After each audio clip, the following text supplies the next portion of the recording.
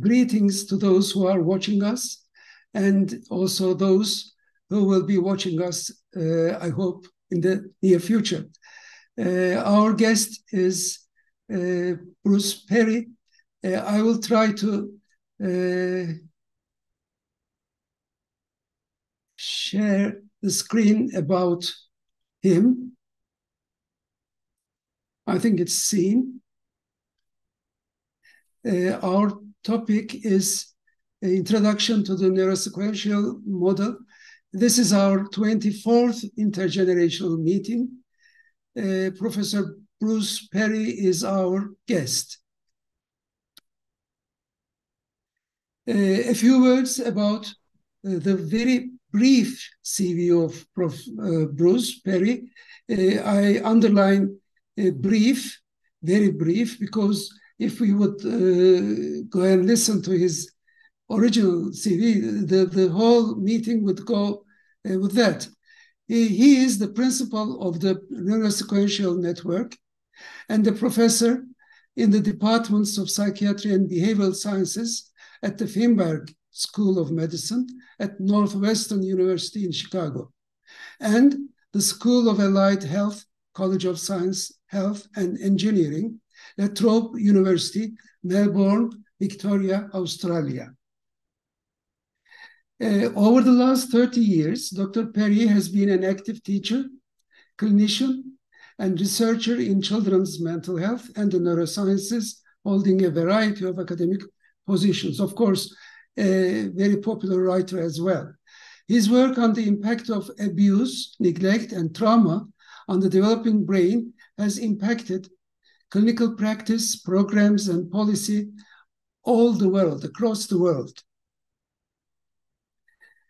Dr. Perry is the author with Maya Salavitz of The Boy Who Was Raised as a Dog, a best-selling book based on his work with maltreated children, and Born for Love, Why Empathy is Essential and Endangered.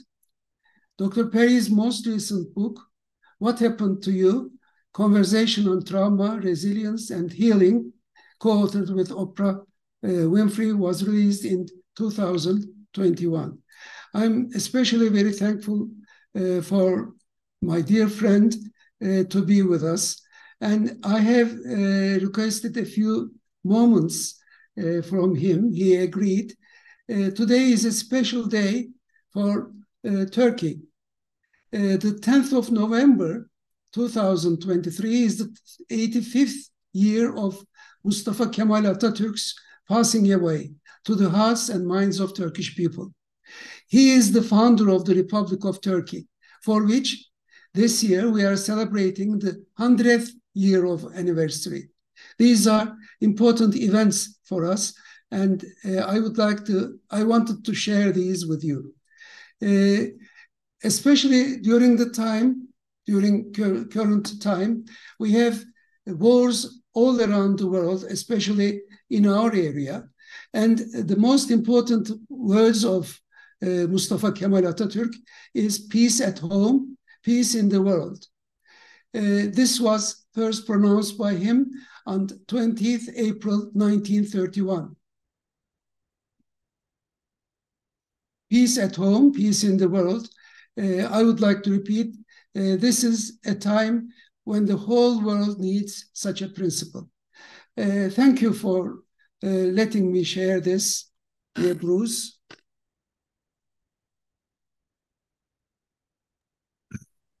I think that's a very, very appropriate and very powerful message. So I'm honored to be here, honored to share some of our work. And I know that a lot of people will be seeing this recording.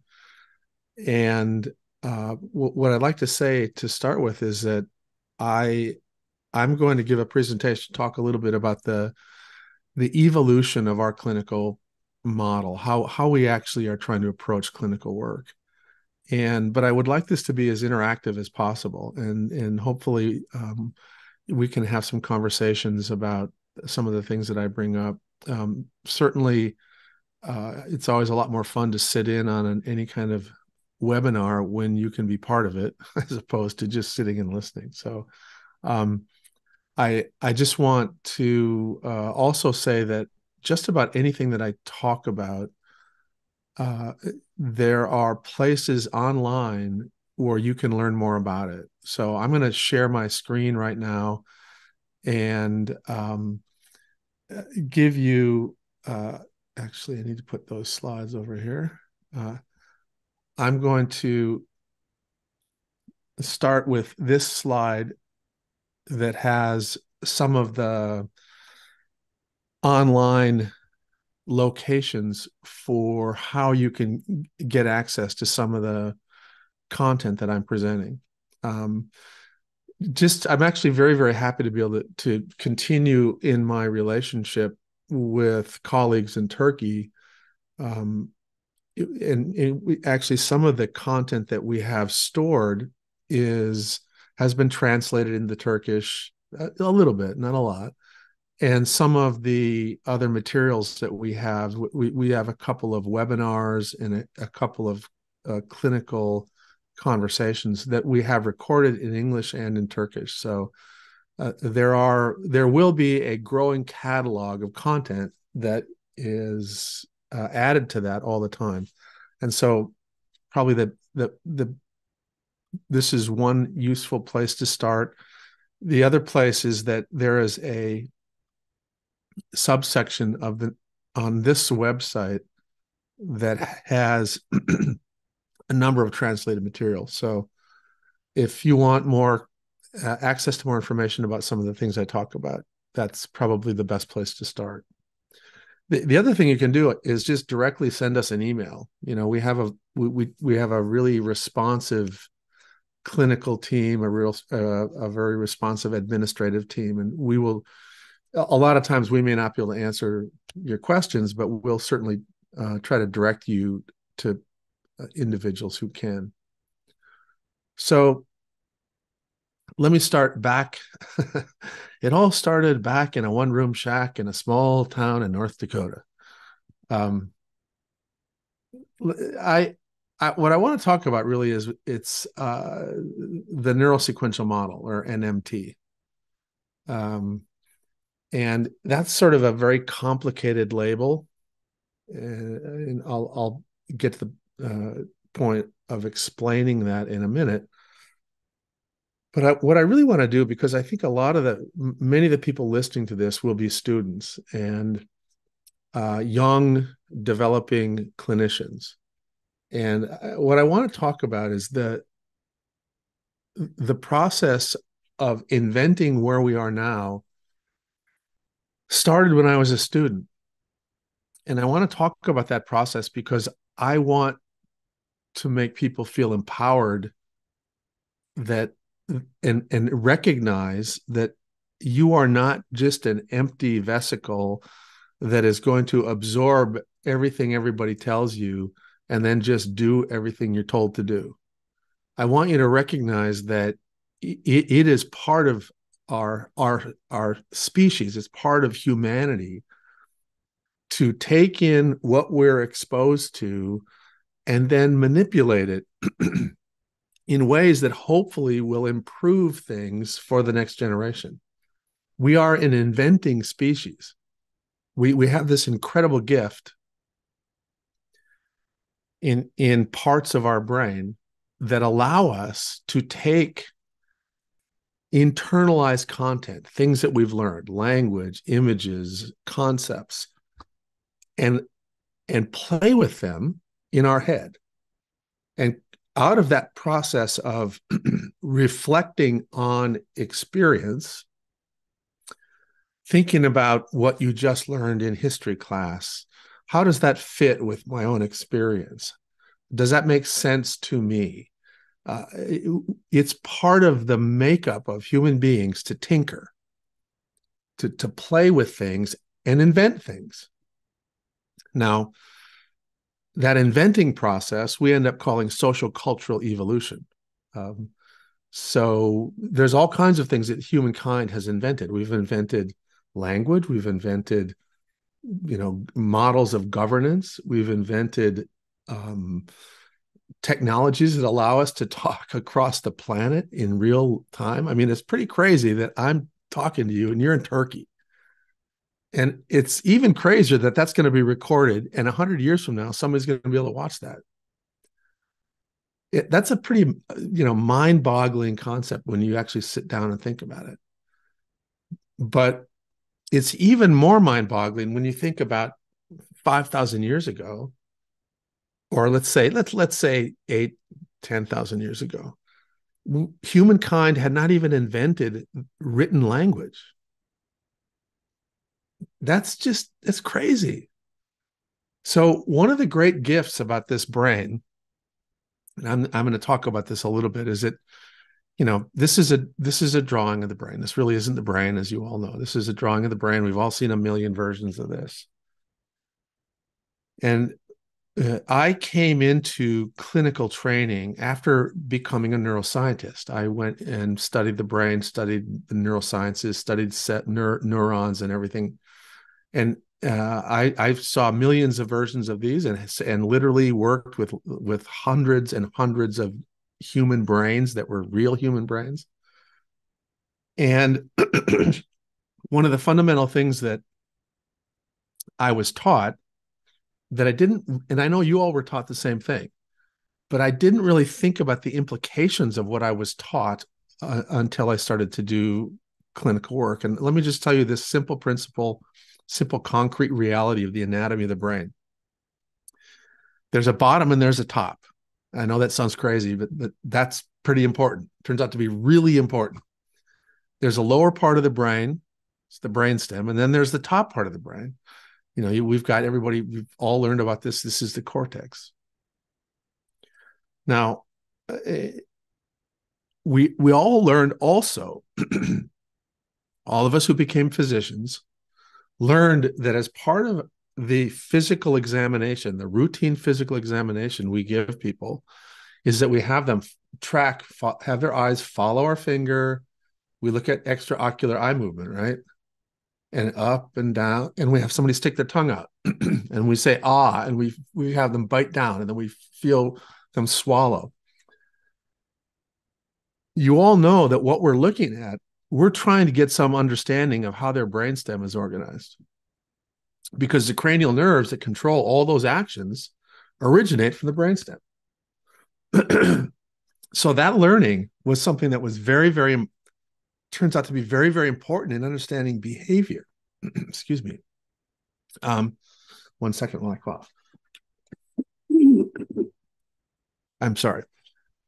So I'll come back and talk about that in a minute. But when we were training, and when you were training, you can remember this, we were just bombarded with factoids. We learned about the cranial nerves and what they did and all that kind of stuff, but we rarely had sort of an integrating, synthesizing exposure to the fundamental architecture of the brain. And so the fundamental architecture of the brain is that there is a bottom and there's a top. And the consequence of that is you cannot get to the top part of the brain. You can't get to the cortex without going through the middle part of the brain. And related to that, we all learned this neuroanatomically. Every single thing that you touch, every single sensory input, touch, sound, sight, has its first stop in either low, middle, or lower parts of the brain. All sensory input comes into the lower part of the brain. Now, some olfactory input comes into sort of the limbic cortical thing, but that's the highest part. That's the highest direct sensory input to the whole body, to the whole brain, is from olfaction. Everything else comes in to parts of the brain lower than that. I'll come back and talk about that in a minute. So I was filled with all of these, if you will, factoids about how the brain is organized, how the brain works. And I ended up, I studied the development of these really important core regulatory networks that were starting in lower parts of the brain. Here's like the locus coeruleus, which is the largest norepinephrine containing nucleus in the body. So I was studying the locus coeruleus, I was studying the substantia nigra, I was studying dopamine, serotonin, opioid, neurons, and migrate, all this stuff, very, very micro analysis of the brain. And so by the time I started to do clinical work, I knew this. I knew that there were component parts of the brain that made it ungodly complex. I mean, it really is incredibly complex. And I also knew it was even more complex because I could take one of these cells, one of these neurons, literally one monoclonal, cell line that was exactly one cell. And we had complexities in studying how that cell worked and developed and migrated that kept large research labs busy for years. So if we were studying the migration and the innervation of one neuron, what does that say when you've got 86 billion? Basically, that says that the brain's complicated and complex. And the reality is, every time somebody tries to explain it, and every time somebody tries to talk about how the brain works or what part of the brain does what and all that kind of stuff, we're basically making estimates. We're summarizing. We're using heuristics to capture complexity.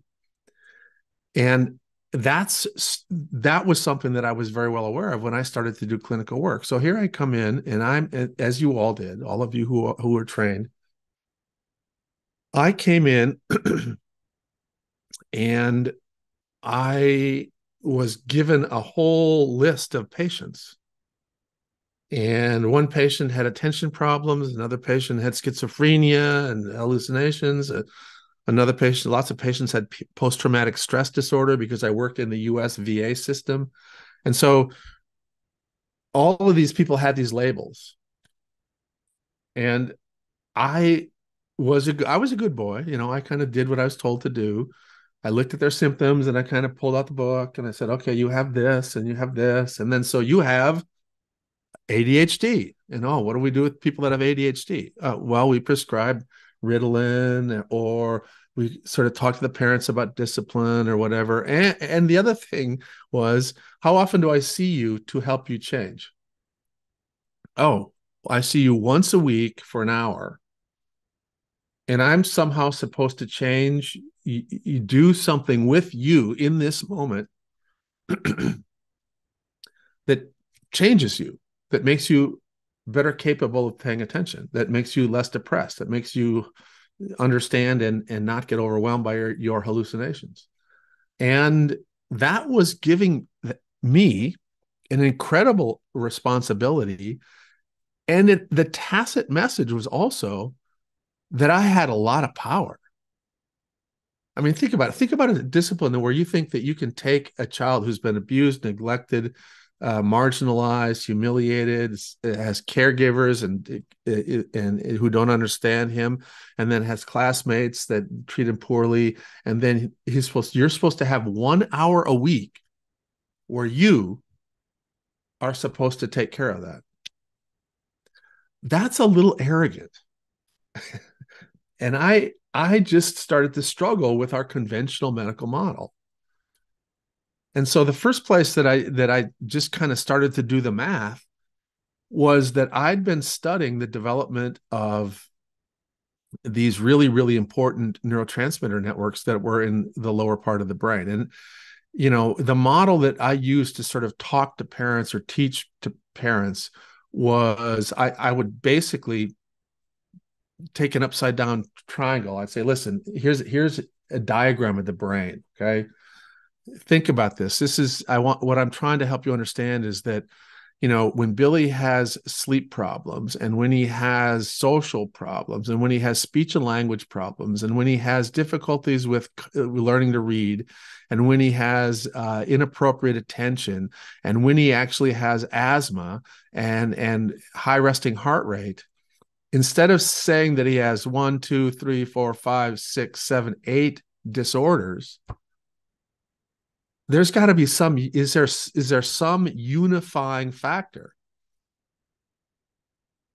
And so here's what I had been studying. I'd been studying these core regulatory networks that were originating in the lower part of the brain: norepinephrine, serotonin, dopamine, and acetylcholine. You guys have heard of all of these things, and I've been studying them. I've been studying their development. I've been studying the role they play in development. I've been studying how they migrate, how they send out axonal projections. I've been studying the synaptic dynamics. And so I knew a lot about development, and I knew, oh, you know what? There are these systems that actually are influential in all of these problem areas that you've been having. In fact, we know that the locus coeruleus is involved in sleep and attention and plays a role in forming and maintaining relationships and can influence speech and language and will influence the capacity to attend and focus, which is related to the capacity to learn how to read. And oh, by the way, it also plays a role in respiration and cardiovascular regulation. So I think it's more likely, just pure logic, I think it's more likely that there's something wrong with this system than with 8 different systems. And so that started to occur to me, and we were studying this, and I had a laboratory where we were studying this in tissue culture. We were studying sort of these cells in animal models. And then I was in the clinical world, and I'd see kids with sleep problems, startle response, inability to attend, high resting heart rate. And they were given these labels, ADHD, et cetera, et cetera, et cetera. And I started to think, is this the right way to do this? Is this the right way to make sense out of what I'm seeing? So I started to do a little bit of math, right? I like math. So here's what I did. The 6 months prior to going and starting my psychiatry residency, I'd been working in a regular medical clinic, like all of you guys probably did your medical training before you went into psychiatry. So I knew, for example, after being in the cardiac intensive care unit for 4 months, that there were dozens and dozens and dozens of cardiac diseases. And there were big cardiac textbooks that had all kinds of specific problems. And then I started to go, well, wait a minute, what does the heart do? The heart pumps blood, which is not very complicated. I know it's a wonderful thing. I'm glad it does it. But it's compared to what the brain does, the heart's got a couple functions, just a couple functions, and it's got a very simple structure. Yet if you open up a cardiac textbook, you're going to have dozens and dozens and dozens of unique, distinctive cardiac, problems. Furthermore, if you sort of then look at the symptoms of all these different cardiac problems, they have the same symptom clusters, right? Shortness of breath, episodic chest pain. It's not like the symptoms were necessarily distinguishing what the disorder was. So there was something that we call equifinality, which means that you end up having the same problems, but you come from all different directions. This is a really powerful and important concept in development. And so there's equifinality, and there are other factors involved in trying to understand what you're looking at. And so I started to look at, all right, well, what's going on? How many disorders are present in our public mental health clinics? And I started to see, got it, again and again and again and again and again, ADHD, chronic disorder, rule out depression. I started to see clusters of, maybe 8 of our DSM labels that captured 90% of our kids. And most of these kids got multiple labels.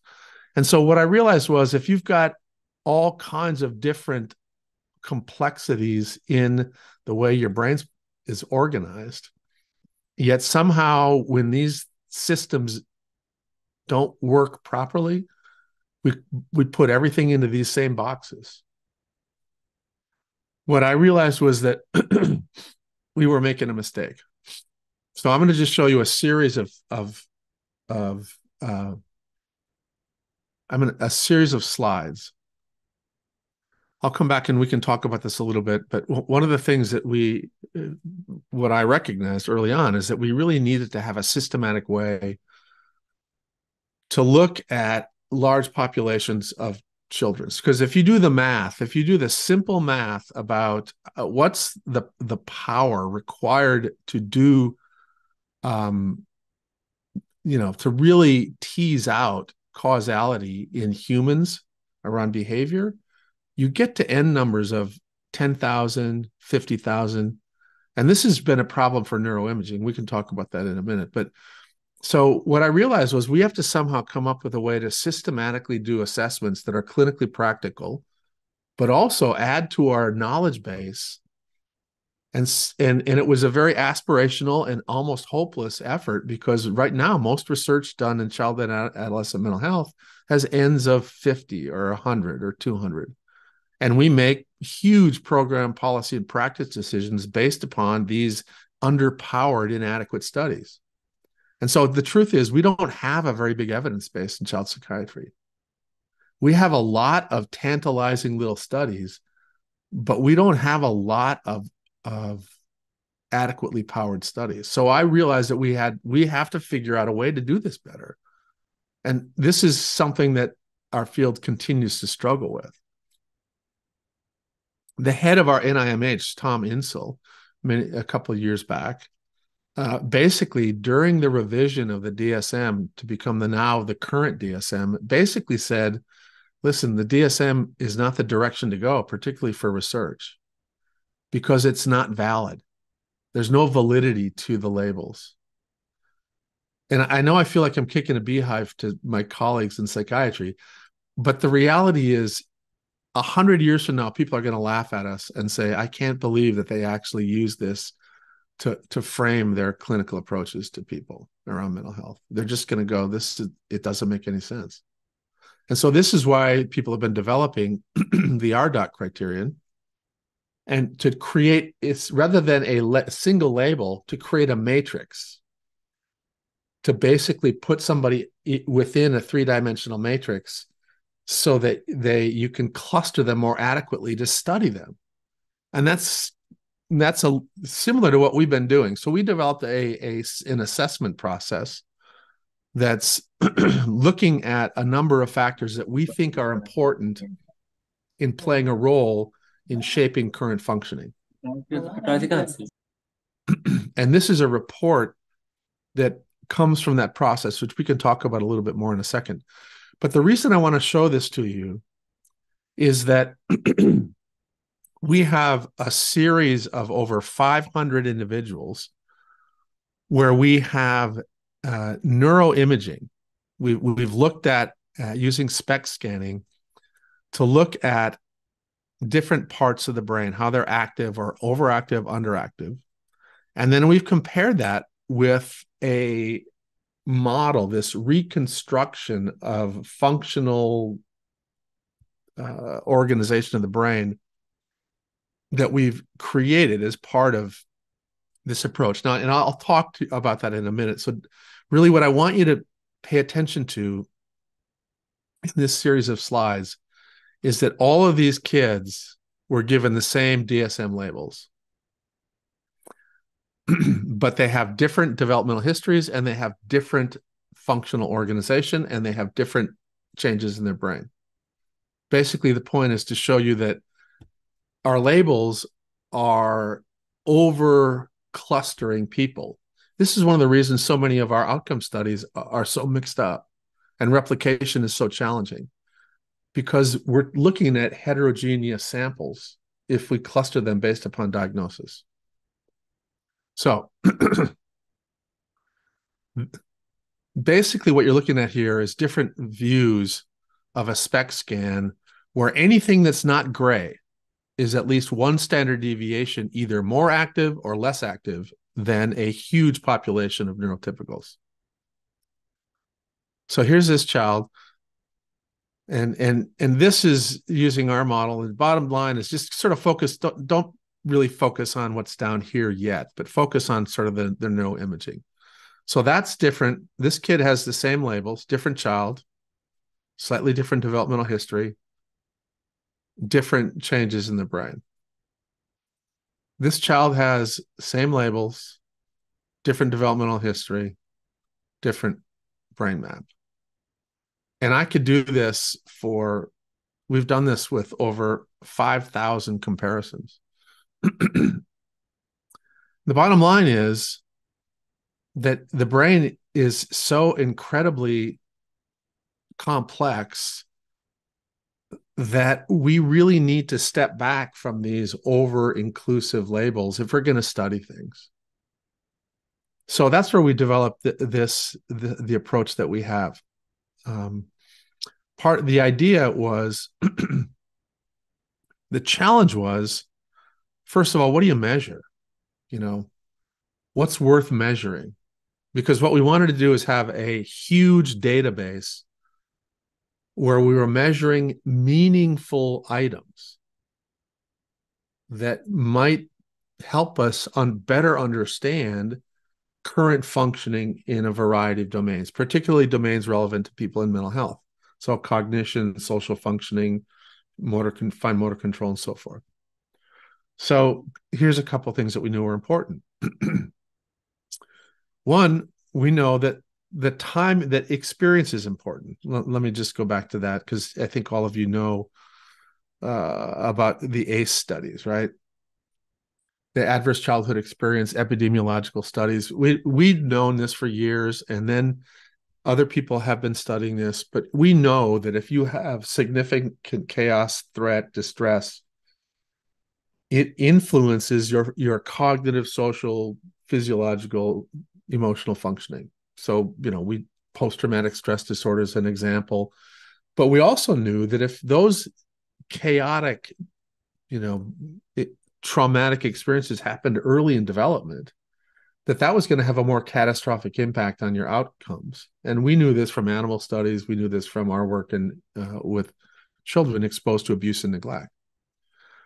So we felt that if you want to understand the current functioning of a person, let's say you take an adult, that their early developmental experiences and their developmental trajectory of positive and negative experiences will be important in defining how they're currently functioning.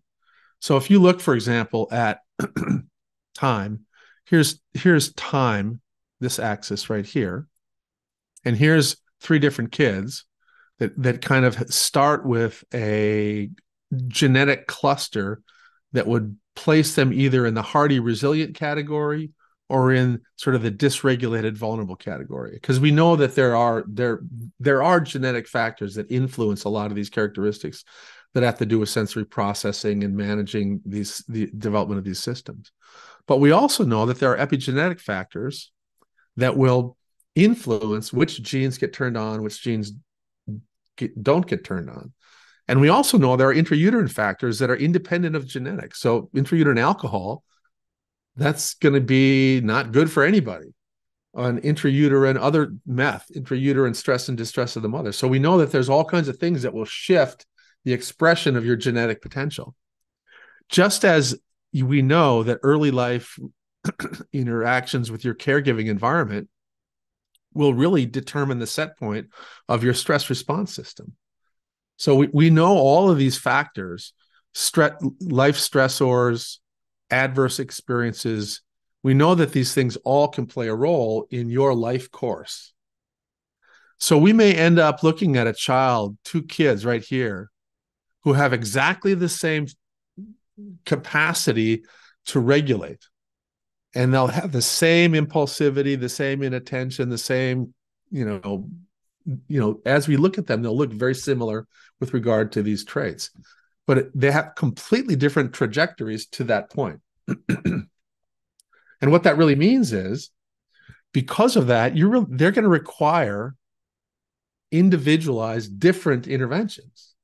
You'll do different things with this person, the blue person, than the red triangle. And so that's part of what we're trying to figure out. What should we measure? Now, we knew that we should look at adversity, and we knew we should look at the timing of adversity because, the malleability of the human brain changes dramatically as you get older. So we're much more vulnerable early in life than we are later in life. So we wanted to look at adversity in a developmental way, right? The timing of adversity, intrauterine, first 2 months of life, first year of life, and so forth. Because we know that those are meaningful factors. The second thing that we knew was very important was relationships. So this is from a study that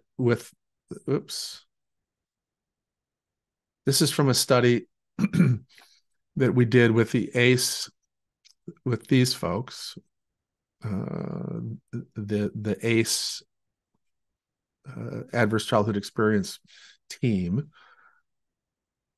And the red lines are mine.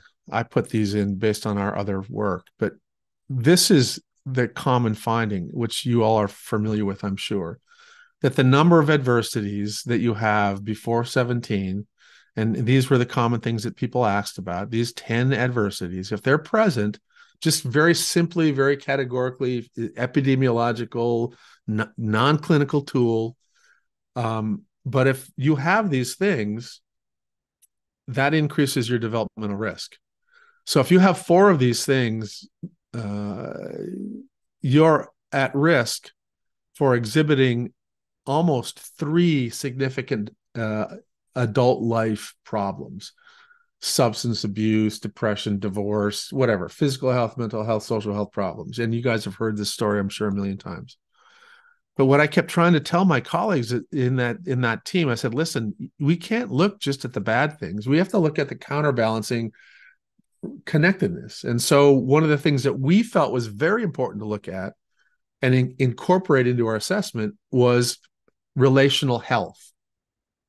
So here's basically what we found is if you take a group of adults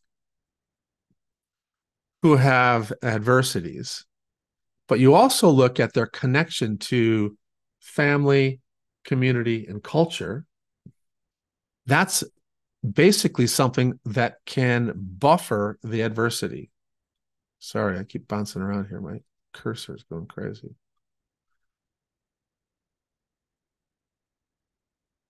Similarly, and so if somebody really has connection, healthy community, healthy family, they can have up to 4 of these adversities before they demonstrate any risk. In contrast, if you are relationally impoverished, if you're not connected in a healthy way to family or community or culture, in the absence of adversities, you're at risk for some of these adult poor outcomes, which is something that all clinicians have seen. We've all seen this. We've all seen the power of connection to community, culture, family, and so forth.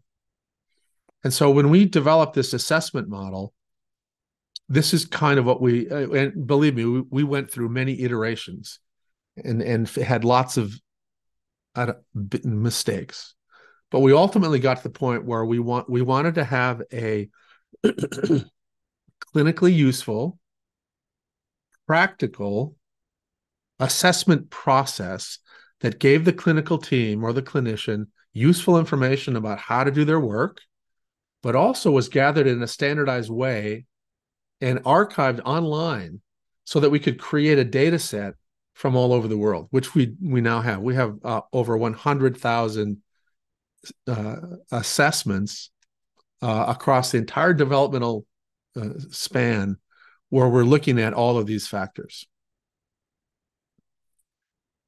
And so what this looks like is that people get trained. There's a capacity building process. They learn about the rationale, the reasoning behind why we pick these things. We teach them about how to use this online tool. People get an account, and then there's a semi-structured interview process that walks them through gathering all of this history. And so we look at the nature and the severity and the timing of adversity, and the nature and the timing and the severity of relational buffering factors. And so we're able to get in this sort of linear picture of developmental risk. Now, I know you may not be able to see this very well, but this is the intrauterine period right here. The green is the presence of positive relational connectivity, relational health. The red is the presence of adversity. And when you sort of balance the adversity versus connectivity, you get an estimate of developmental risk. And that's what this curve is. So this child, up until early childhood, had high developmental risk, and then was either, I'm not sure exactly what happened. It might have been this child was removed, or this child got something happened where that risk shifted. Now, really what developmental risk means in the way we think about it is that you are in an environment that is insufficiently providing the nature, the pattern, and the quality of experiences required to express your potential. And so you're just going to developmentally get behind. Now, the second part of this assessment is that we took that upside down triangle brain thing, that I showed you before, our overly simplistic working version of the brain. We've got this this thing where we try to teach people about, all right, lower parts of the brain have neural networks that regulate temperature and blood pressure. And as you get higher in the brain, there are networks that are involved in forming and maintaining relationships. And finally get to the top part of your brain, the most uniquely human part of your brain, where these neural networks are involved in speech and language and planning and thinking and your ability to tell time and all that kind of stuff. So we tell people about this, but what we've done functionally with these maps is that we are using the maps. We use function to basically create a heuristic of how we think the brain is organized. Now, and again, when you do, for example, WISC, IQ testing, you're getting some understanding or some snapshot of how the cortex appears to be organized. When you do a trauma symptom checklist for children, you're getting information about different parts of the brain. And so basically what we did is we put together a set of questions that allow us to completely fill in and make an estimate of how well the brain is organized. And so at birth, what we know is that the cortex is undeveloped. A newborn can't really do speech and language. A newborn, they're not involved in complex abstract reflection, but they are beginning to regulate their body in a way that is approximating adult. And so as you get older, by the time you're 1, your brainstem's kind of like an adult brainstem. Your cortex, you're beginning to develop some social capabilities, some fine motor, some large motor capabilities. And as you know, the brain develops from the bottom up and the inside out. We've got this whole set of neurotypical maps, which we can then compare to kids that are presenting clinically. So this 9-year-old child, for example, should look like this, but they don't. They look like this, which basically over time you learn how to read this. This child has a sensitized stress response system, and they have profound problems with attachment and forming and maintaining relationships, and which makes complete sense considering their developmental history, where there was chaos, neglect, overwhelmed caregiving, exposure to threat, and so forth. And so we've been using these maps, excuse me, to do our clinical treatment planning. And what we recognize is that we need, in the process of doing our treatment, we need to recognize that we have to select and sequence therapeutic activities that are going to is basically help fill in these developmental or organizational gaps. And that even though there may be problems in the cortex, you can't address problems in cortical organization and functioning until you've addressed functioning in lower parts of the brain.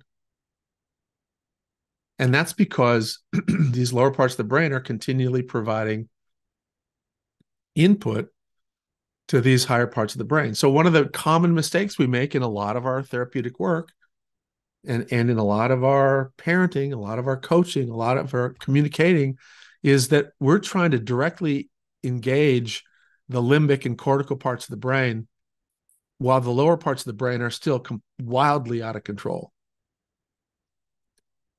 And so if you take a child who has trauma-related dysregulation of these systems and they have reading problems, but you then send them to a tutor, that's not going to work very well.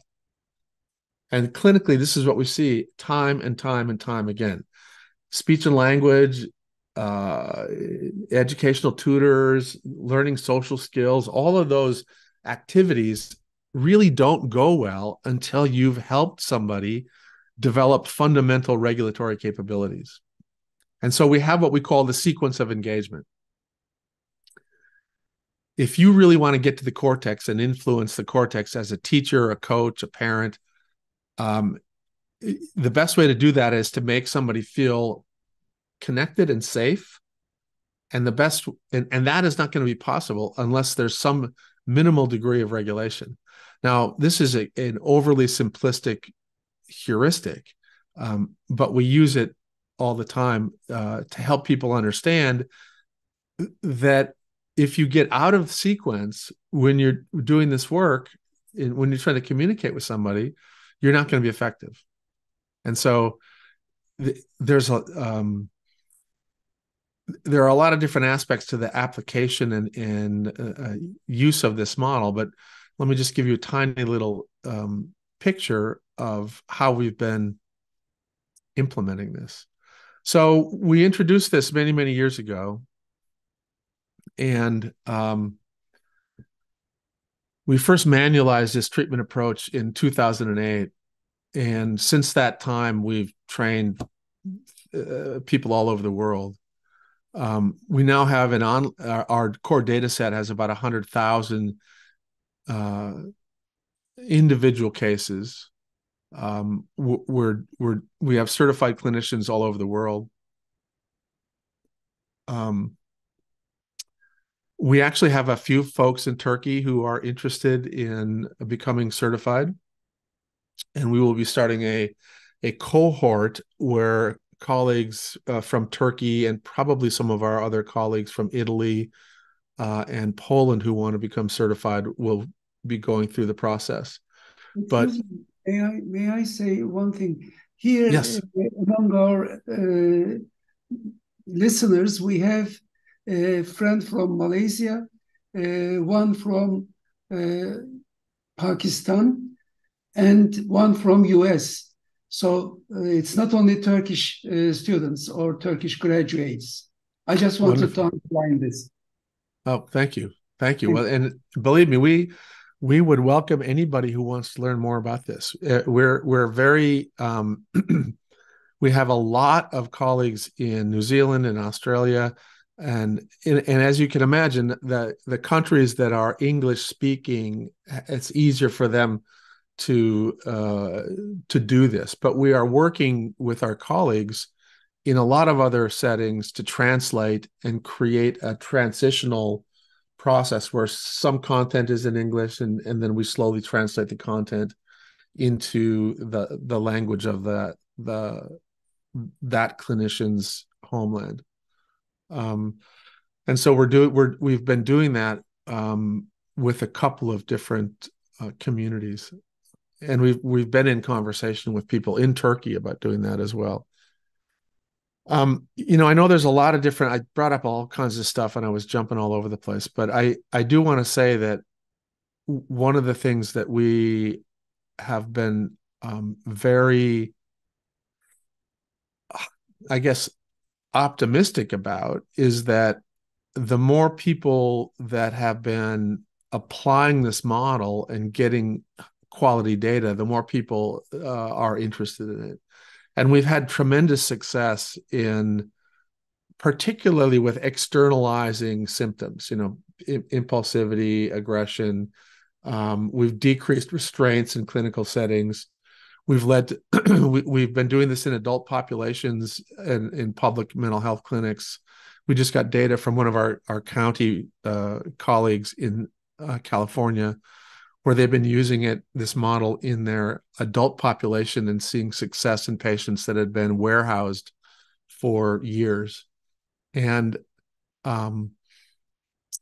there are a lot of different aspects to this that I think probably be more helpful to all of you if we have more conversational questions, and I can answer questions you may have about some of this stuff, because it's there are a lot of different aspects to the work that we're doing that may be of interest to you, but I'm happy to try and answer any questions about the model or the principles underneath the model if you're interested in it.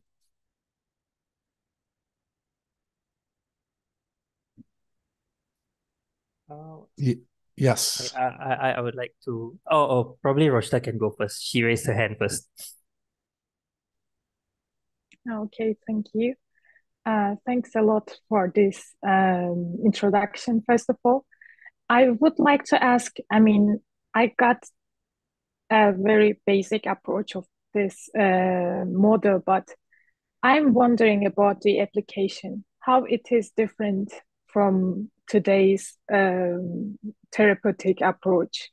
When you said, maybe we are referring more to cortex, maybe today's medications, but how your approach is different in application? That's a really good question, and I'm gonna have to cough again here. So, excuse me. So, in some ways, this is a model that we do use in a conventional mental health clinic, in conventional medical model clinic. What is different is that we view the physician or the primary clinician who's doing this not as the individual who will be doing all of the therapeutic work, but that person ends up playing a role as kind of the conductor of an orchestra. We engage people in the life of the client. We look. The first thing we do in treatment planning is look at what we call the therapeutic web.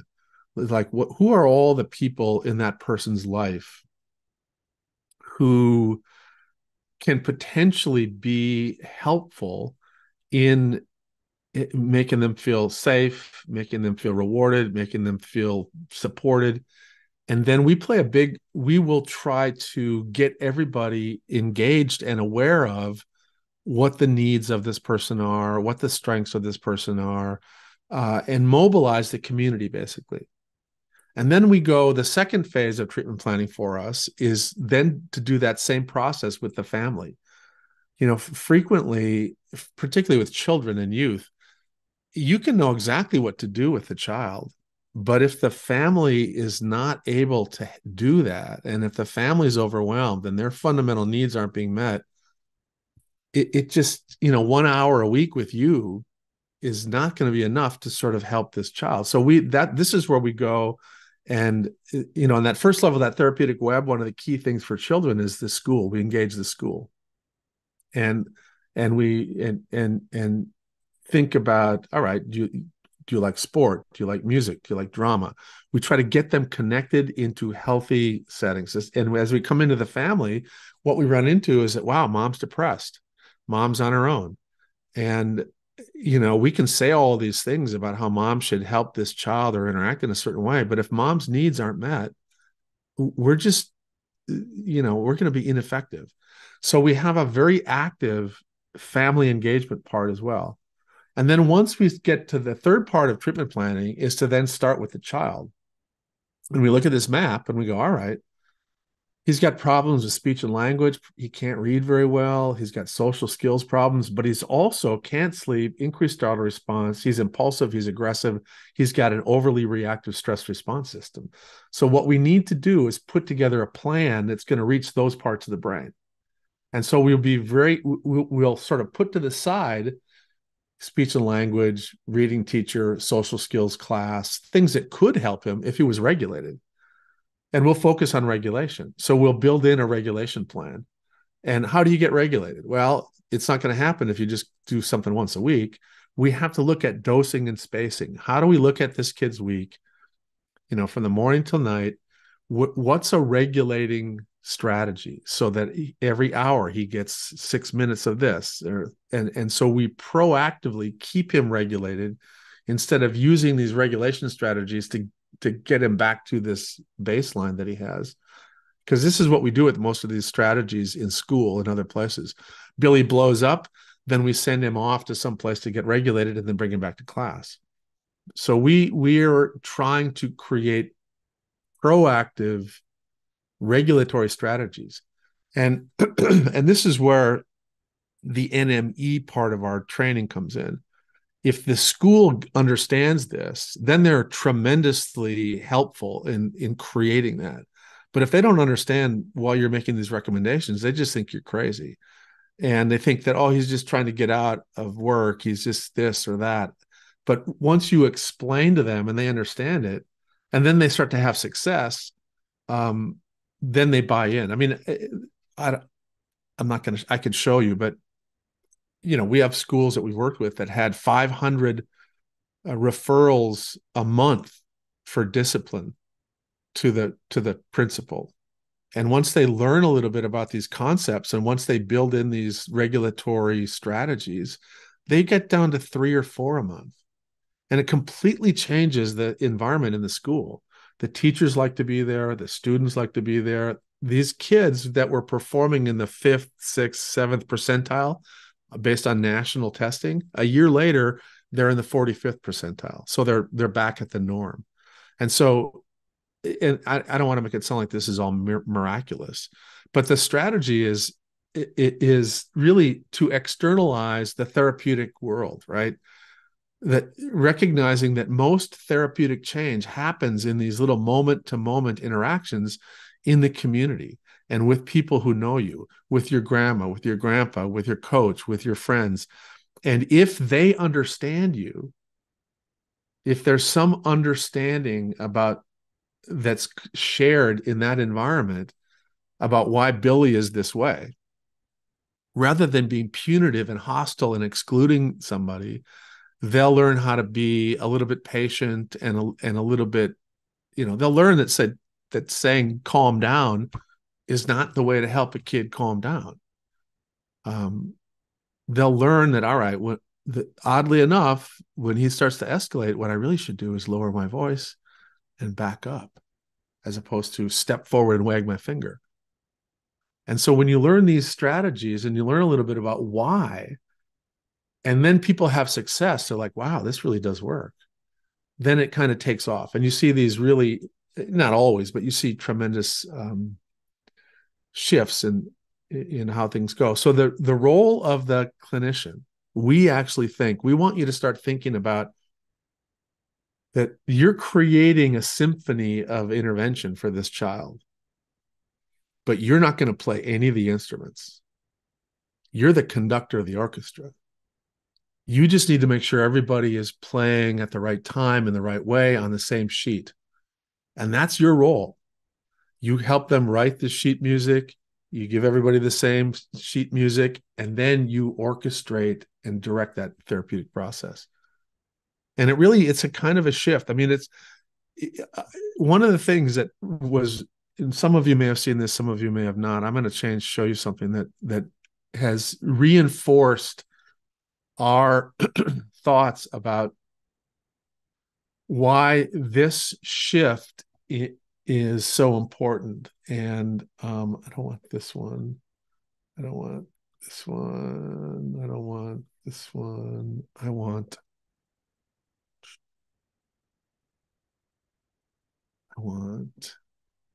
this one. All right. And I think, Bjorn, you've seen this maybe. Oh, this isn't it. Sorry. I apologize. It's this one. So one of the things that we have learned to do is that after all of our experiences with these high-profile disasters, school shootings, children seeing their parents get murdered, the earthquake in Turkey, right? We have learned that there is a graded risk depending upon how proximal you are to the traumatic event.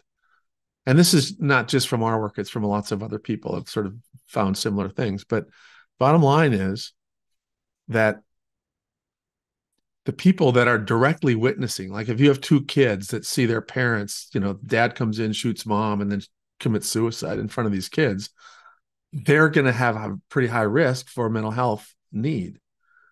And the people that clean up that living room and the people that are direct relatives of those dead parents are also going to be at risk, right? This is going to have impact on everybody.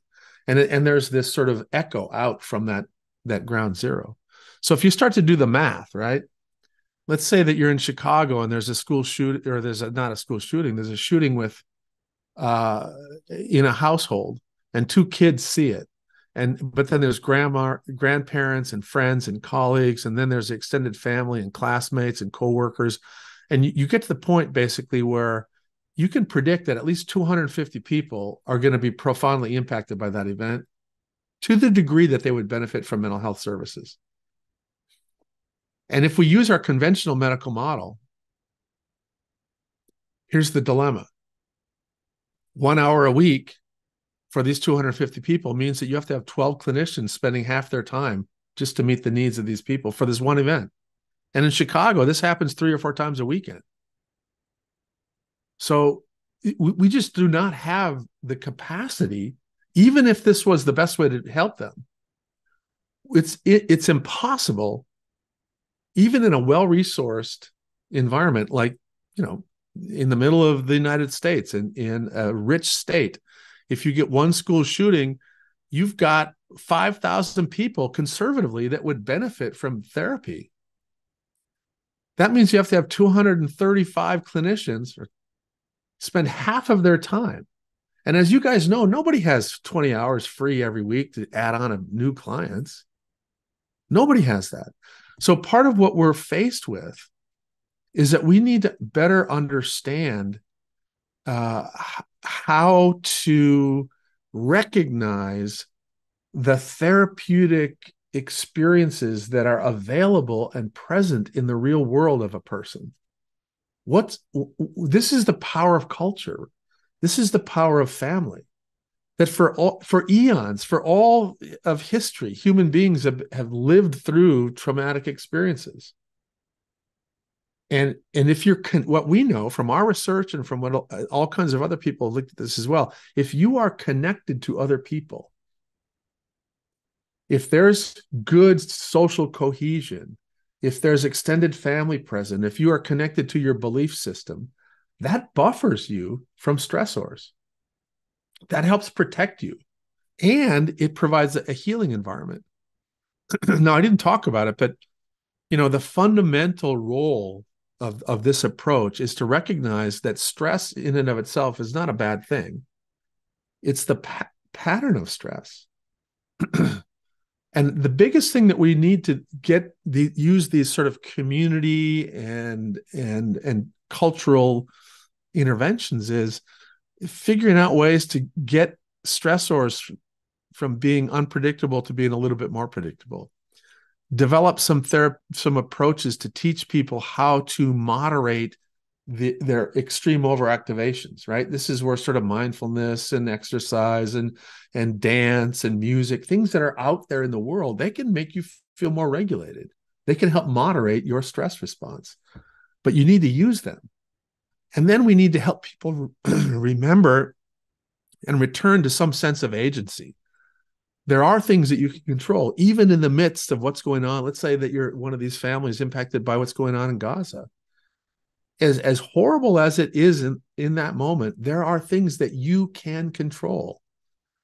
And what happens is things are always worse if you get this sense of helplessness and you just literally drift through the day. But there are things that are controllable. And this is a big part of what we need to understand, is that we're going to have to invent, or should I say, we are going to have to return to taking advantage of our traditional community cultural elements of health, and they need to, and those elements need to be educated and enriched and informed by us, right? That's our role. We have knowledge about stress. We have knowledge about mental health challenges. We have knowledge about how to develop strategies to help people. But instead of doing that in a compartmentalized, invisible way in an office away from everybody else that's logistically difficult and expensive, we need to get into the community, and we need to be recruiting the community and enriching the community about these concepts so that they can become our co-therapists. Anyway, I'm rambling. Sorry. That's like one question and I'm off on a tangent. Sorry.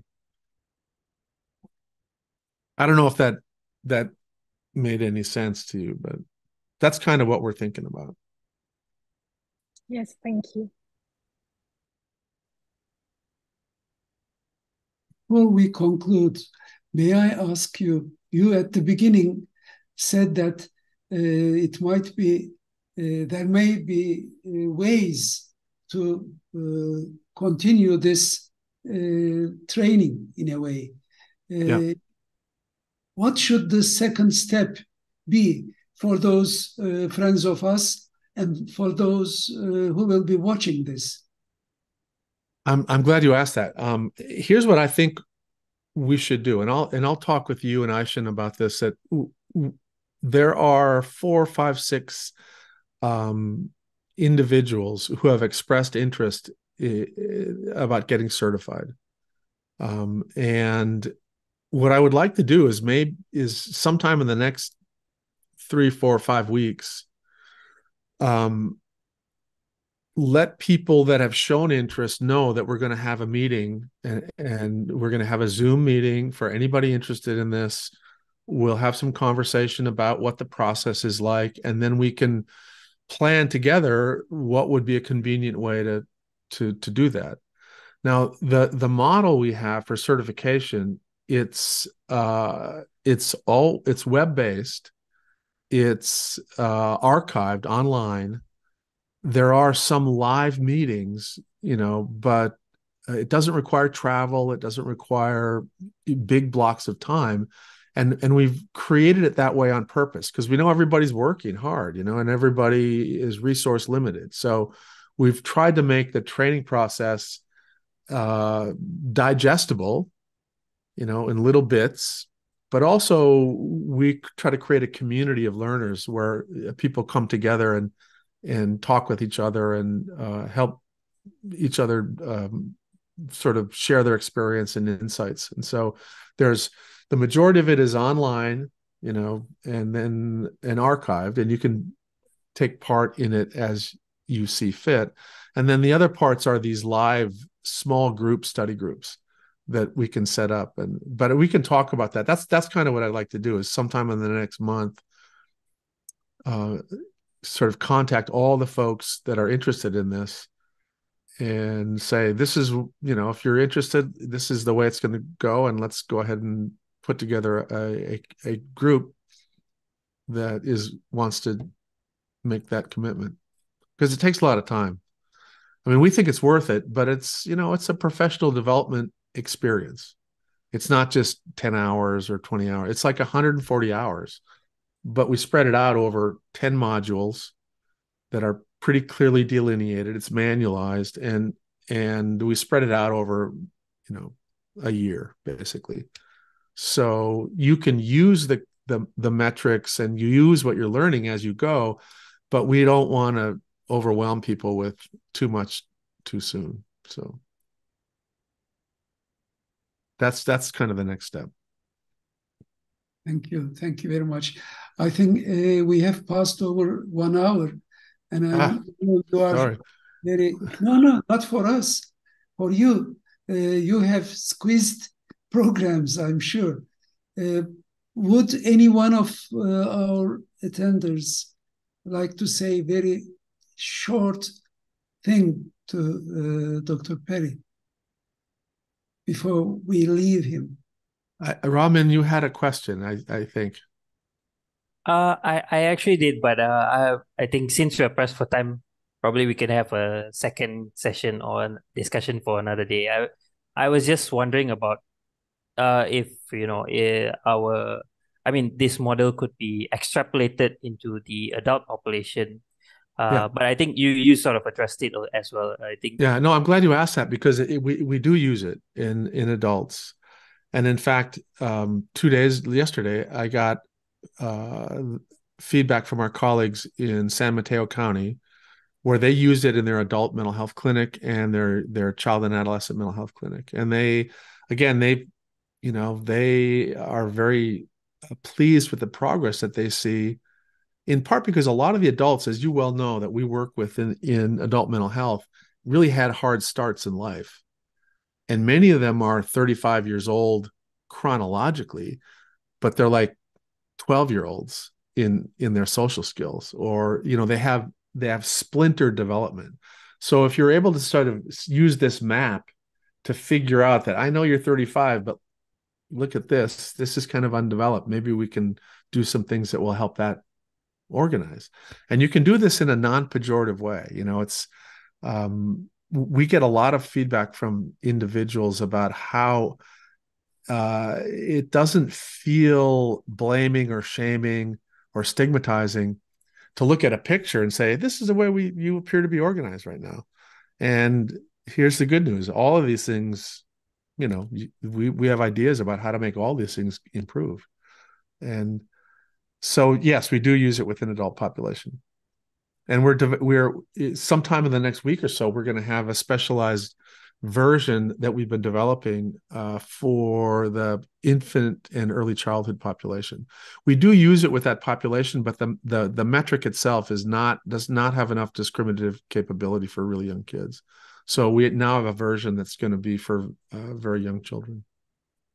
Anyway, I better go because you're right. I'm always late for what I'm supposed to do. Anyway, thank you. Hey, Jonah, thanks for popping in, buddy. Thank you very much. Thank you. All right. Thank you, guys. Thank you.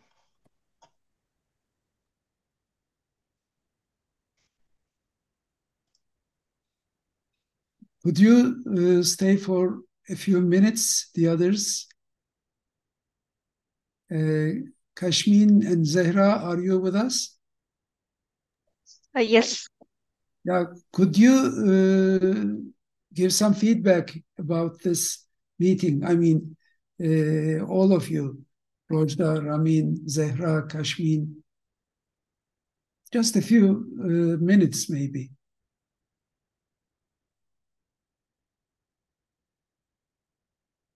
I think it was interesting. I liked it. Thank you. Well, this model is quite new to me, so I think it's quite a lot to digest in one session. But I think everyone was like really full on focused when Professor was talking. So, yeah, probably we need a part two. My suggestion. Maybe all of us, similar to the other people, hopefully will watch this. can go over the recorded version and try to digest, as you said. I think that the topic was quite complicated and a new thing in development. But I lost focus a lot of time because it was quite, the professor was trying to squeeze a complicated thing in a short span of time. So it was like practically impossible to say all of the things in a single session. And I will agree with Ramin that we do need a part two to kind of spread things out and make it more understandable. Yashmin, that's why it was called Introduction to. So it's indeed, and he said it needs 140 hours distributed to a year.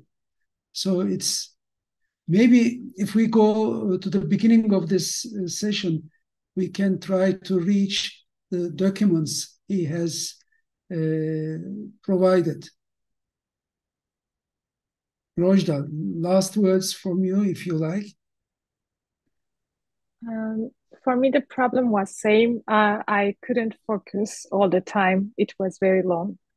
I think it was challenging for me to listen, and maybe we can create a new for the coming meetings. Of course, we can maybe if we plan something like that, the slides will be focusing on only the main ideas, maybe, and the details will come with the questions later. I don't know. Maybe he planned something like this. I know he has many things in his mind because he's working on it. But yeah, maybe it is too much for for an introduction. Thank you. I think you have put some links. Yeah, I've just shared the link to the handouts, the PDFs that Professor Perry shared at the beginning of his lecture. So yeah, I managed to get it. So yeah, I think we can have a look and try to help us digest some of the things. Okay, dear friends, thank you for being with us. I was afraid we would be only two of us, but I'm glad we were more than two. Of course, these Kashmin and Zehra, and also for some time, there was also another friend, Moiz, I think. They don't appear in YouTube, but anyhow, thank you for being together. Have a good day. Thanks a lot. Thanks. Thank you. So pleased to see you, Ramin. Yep, pleased to see you too. And it's nice for me to see you with a smiling face. Yeah. I'm glad you have run over several difficulties and you are much better now. Yeah, hopefully. Great. Best wishes. You too.